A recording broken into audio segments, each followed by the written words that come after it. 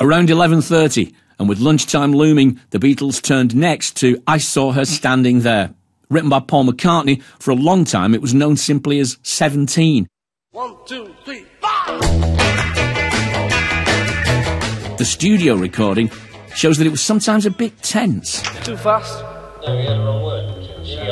Yeah, but I mean, it's too fast anyway. Today things are much more relaxed.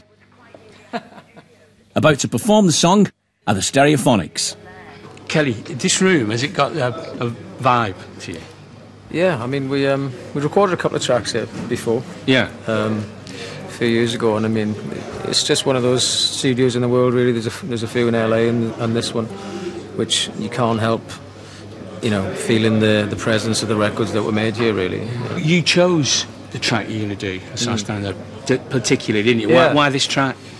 I remember on a cassette in my house when I was a kid with all the early Beatles stuff, like I Want to Hold Your Hand and all stuff like that, and this was one of the ones I remember as a kid. So, I mean, there's a lot of stuff on the album which a lot of people probably won't be as familiar with as they might think they would be, you know, on this record. So I think this suited the kind of stuff we were kind of doing as a cover band when we were kids and stuff like that, and it suited the sound of the band and the key and the voices and stuff. So it's just a simple kind of rock and roll song, really, yeah.